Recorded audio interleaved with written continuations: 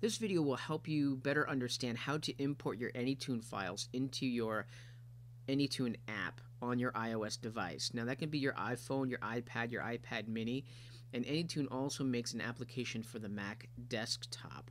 But please keep in mind that for the iOS devices, you'll need to do this through the app itself. So first of all, download the app.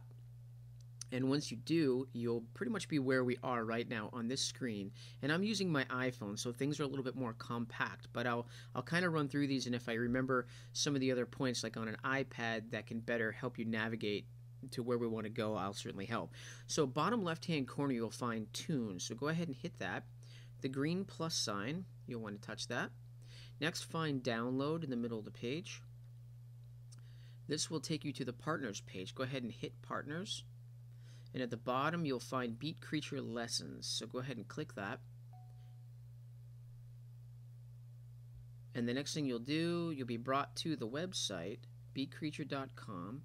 And you'll notice that in this example, we're using the song Jump by Van Halen. So the song title is listed there. Underneath of that is the song artist album, which, again, you have to use the exact song that we put the files originally over top of so they match.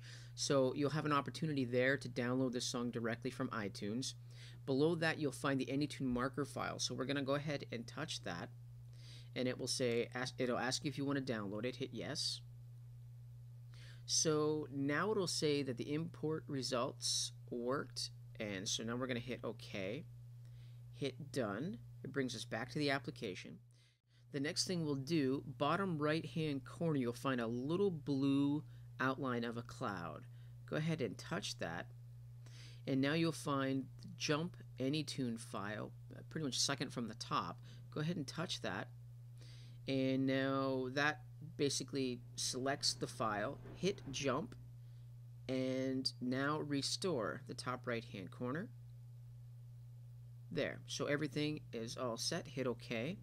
And hit Tunes to go back. And now what you'll do is find the song.